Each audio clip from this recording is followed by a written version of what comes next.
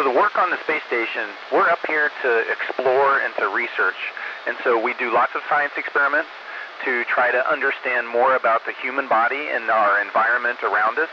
And we are pushing further into space and trying to understand the technologies that we need to be able to support living in space for a long period of time.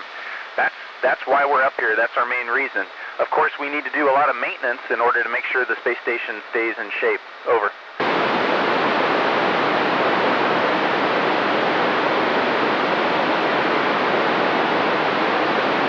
April, I love the question. Eating is a lot of fun.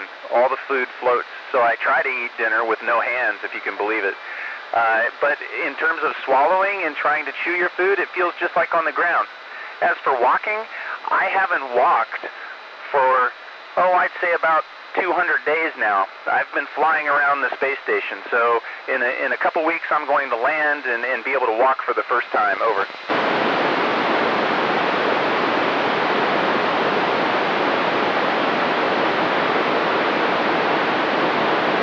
That is a great question. So on October 3rd, I'm actually going to return to Earth. It's the end of my mission. So we're going to get in our Soyuz vehicle, and it has a capsule that's very similar to, say, the capsules that took men to the moon, the Apollo capsule. So it's going to come back in, re-enter the Earth's atmosphere, and use drag to heat. It'll heat up and lose all of our energy through heat and slow us down. And then we have a big parachute that brings us softly down to the ground. Over.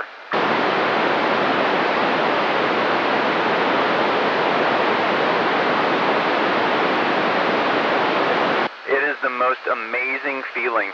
You know, I think the best way you could try to simulate it is if you were in a pool and you were underwater holding your breath and you just floated there. I've felt like that for the last 7 months. I get to somersault and do tricks and fly around corners. It's just amazing. Over.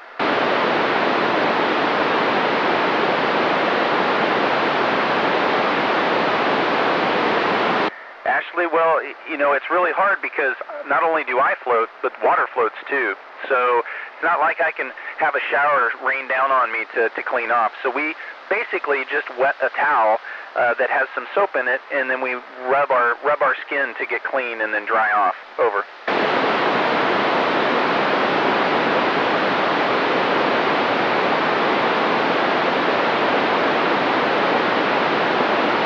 Well, it's not as easy on the ground because gravity doesn't help take everything down. So we have to find another force to be able to help us out. So we use basically a toilet that has a vacuum cleaner attached to it so that it sucks everything in. Over.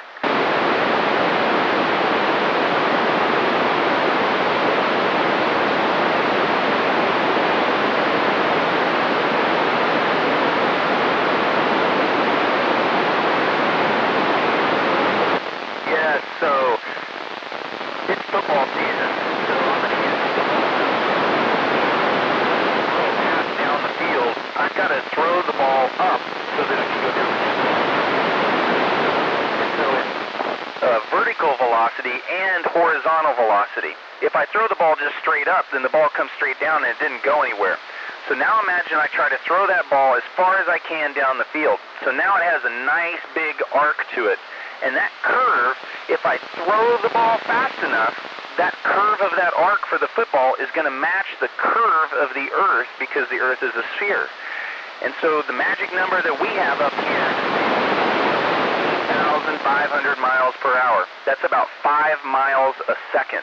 That's how fast we need to go in order to match the curve of the Earth. Over.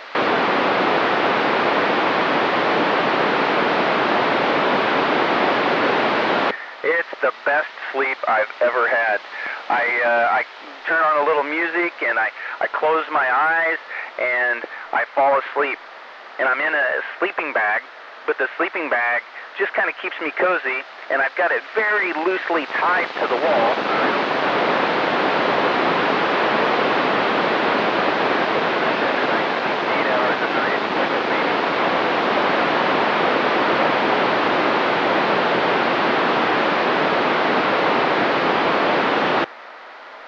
You know, so when I look out into space, space looks very similar.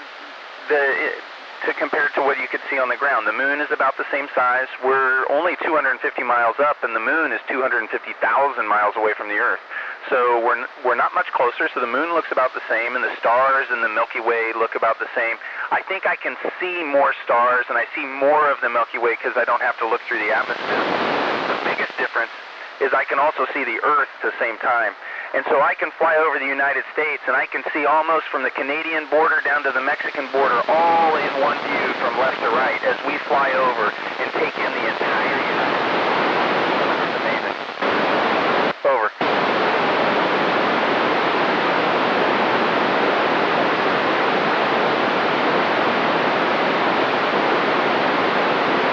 You know, we're only 250 miles away from the surface of the Earth, so we get as close to the sun as you do. Over.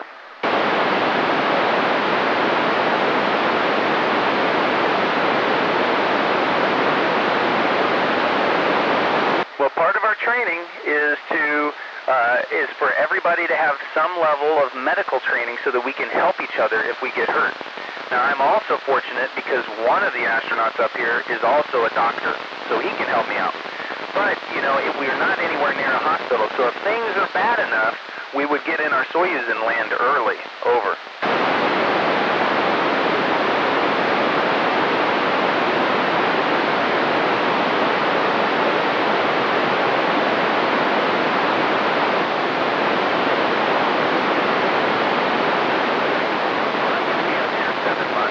I've got a crewmate, Drew Morgan's going to be up here 9 months, and another crewmate, Christina Cook, who's going to be up here 11 months. And so we're doing research to see how the human body adapts to space. Because if we're going to go to the moon, we're going to have to spend extended time in space. And when we go to Mars, we're going to have to spend even more time in space. And so we need to figure out how we can survive. Over.